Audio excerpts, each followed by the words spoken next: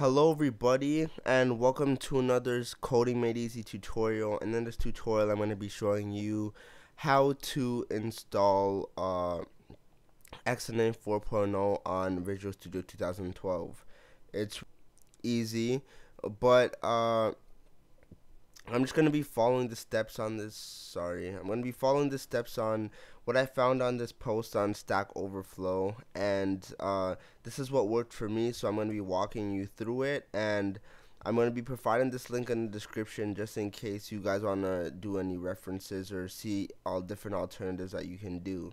Okay, so this is the main alternative. So what it says is copy the Xna game extension from VS10 to VS11.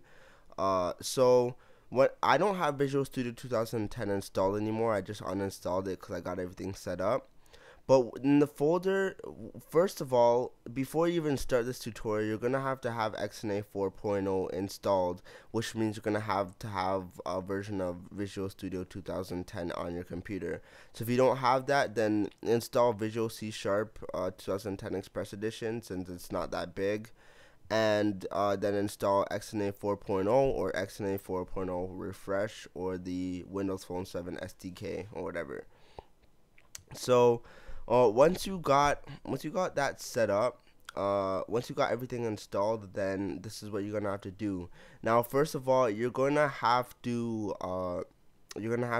close down Visual Studio 2012 just to be safe.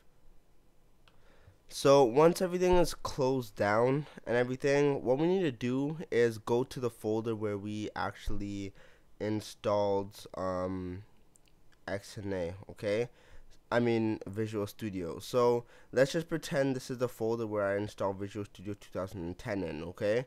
It should be 2010, not 2012, whatever. Anyways, we're gonna double click the folder where we installed it. So I installed it in the E drive, so Visual 2000.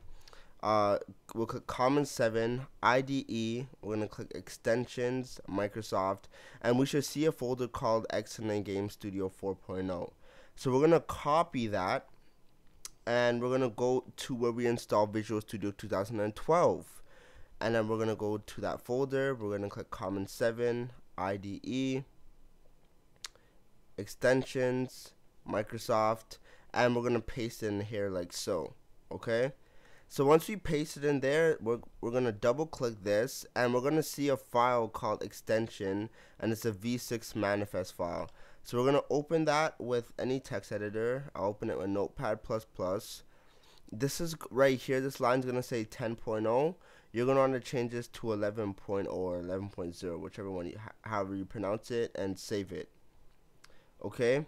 Now, after that, what you're going to want to do in this step, it doesn't show you this right here, but what you're going to want to do to be on the safe side is you're going to want to, in your address bar, edit the address, and you're going to want to input this. So %local app data %Microsoft / Visual Studio / 11.0 / extensions.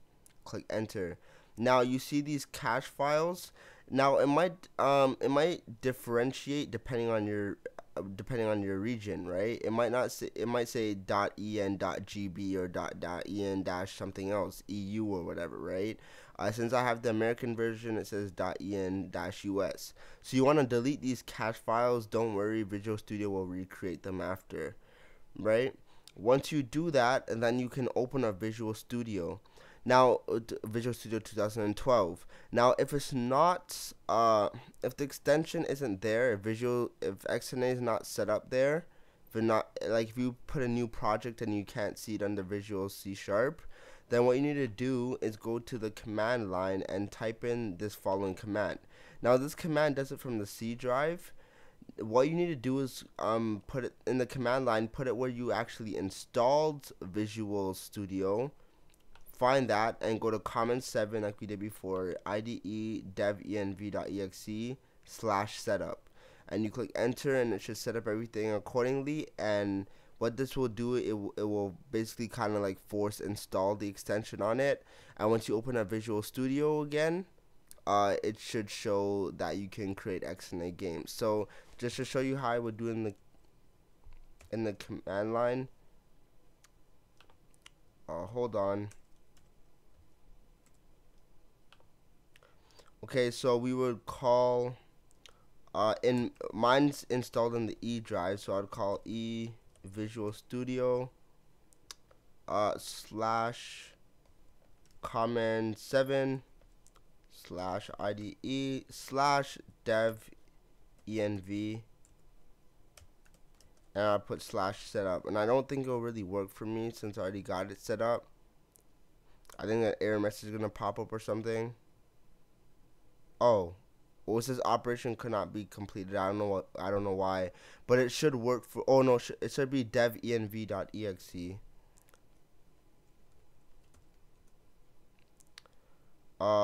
Not sure if it's actually gonna work. Yeah, it says that operation cannot be completed for me, but it should work for you.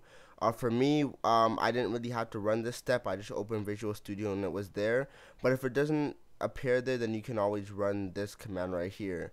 If that does not work for you, then if you look at the link on this, you can see a bunch of different options that you can do to see if that will work out for you. But essentially this method should work right here. So if you have any questions or anything, don't be afraid to ask. You can comment below. You can ask a question on my forum, so don't be afraid to comment, rate, and subscribe. So thanks for watching. Hope you enjoyed it, and bye.